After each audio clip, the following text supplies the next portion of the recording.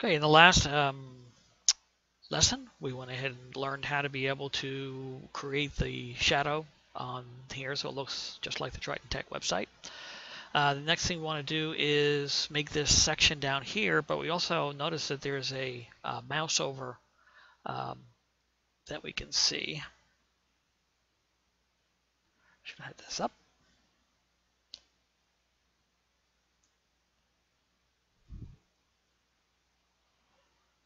Okay, and when Triton Tech finally comes up. So what we're going to do now is we're going to create that effect, and we're also going to start in the bottom part here.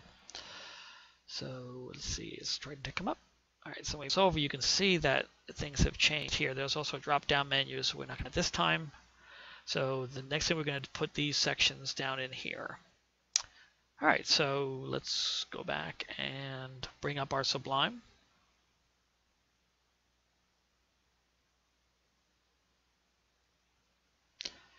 All right, so the first thing we're going to do is we have our navigation section here, and we're just going to add another property.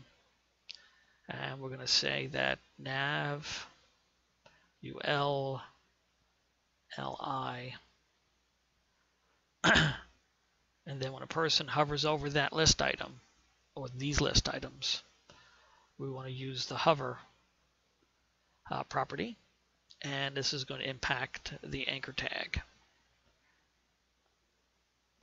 All right, all we're going to do, whoops, that wasn't right.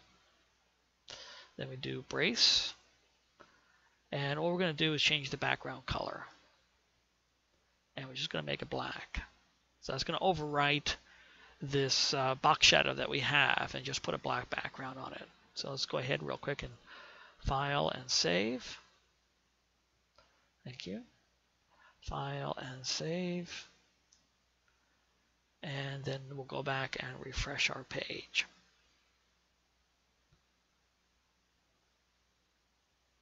Okay, now when I mouse over, and nothing happens. So let's go back and see why nothing happened. Because that should have. All right, still nothing. All right, so let's go back and see what we've done. Nav ul li hover a background color. Oh, background color block. There we go, misspelled black. All right, now we'll try it. File and save. Okay, my inability to type has once again reared its ugly head. All right, so let's go ahead and there we go. So now you can see that very similar to the Triton Tech website. When we mouse over, we're going to have that issue there. So people can see that they're on actually that one. All right, so the next thing we want to do, if I can type correctly, is add this bottom part to our website. So let's go back and do that. All right, so on that we're going to have to add some HTML because we don't have the structure for that yet. So after our nav section, we're going to add a section. And then make some space. All right, and then in our section, we're going to also do an unordered list. So we're going to do UL tab. Try it again, tab. All right, and then we're going to make some space for that. And then probably get rid of some of these other spaces. Okay, so in the UL, we're going to have a list item.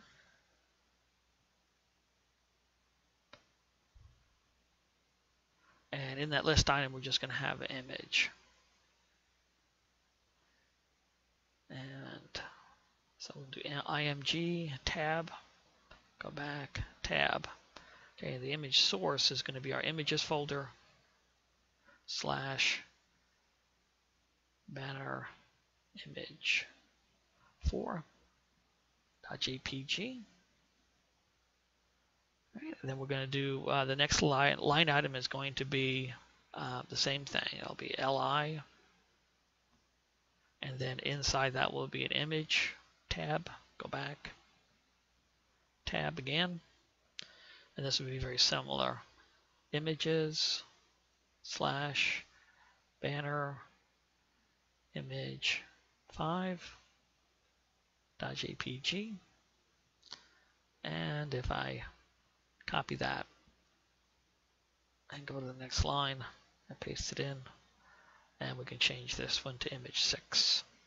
Okay, on our website I had the 3 pictures, so you can download them and put them into your images folder. And then we'll do some styling on this. First, let's see if I have done it. File, save,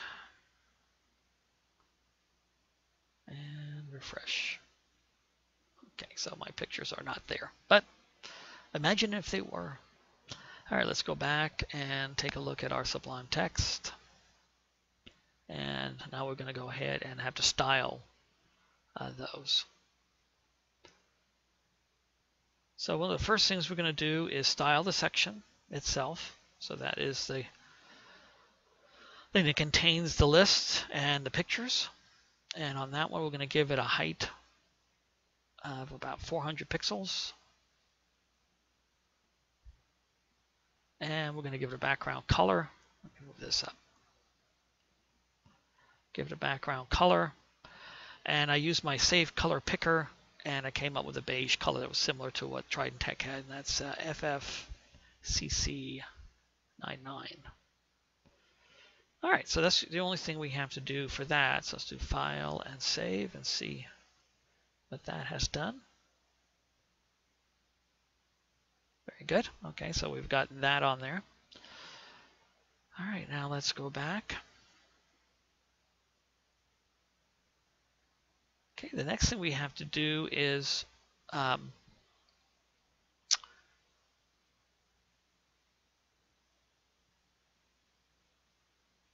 wish those pictures were there. Okay, let me pause for a second. Okay, so let's go back and take a look at my page again. Now I've got the pictures there. And we can see that we have an issue with the pictures, and that's because they're all stacked and they got that dash or that dot next to each one. So we need to go ahead and format or do some styles to get that looking better. We also need to get rid of this white line at the very top. So let's one of the first things first, let's go back. And the first thing we're going to do is change the settings for our LI. So we'll say sections, section, UL, whoops, LI. So we're going to take in the section, in the unordered list, each of the LI tags will have these properties. And the first thing we're going to do is we're going to float them to the left. All right, so they're not stacked on top of each other. And then we're going to go ahead and change the width of those pictures. And we're going to make it 30%.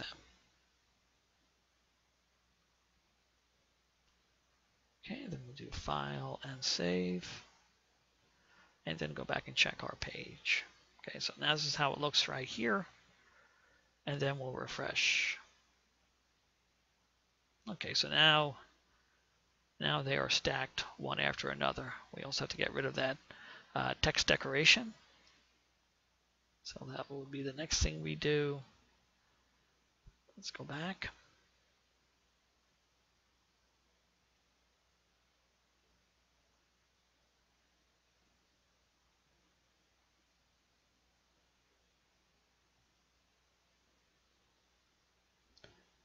Okay, so for the UL,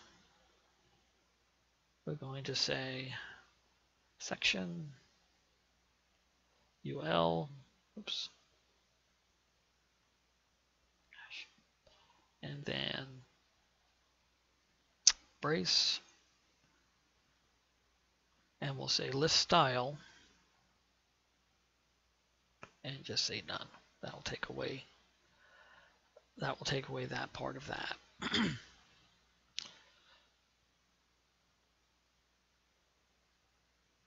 Okay, then the next thing we're going to do, let's see how it looks after we did that. File and Save, and then go back and refresh. All right, looking a little bit better. And what we've done now, we don't no longer have the dots on there, and we are hit our 10-minute points. So we will finish up the rest in the next lesson.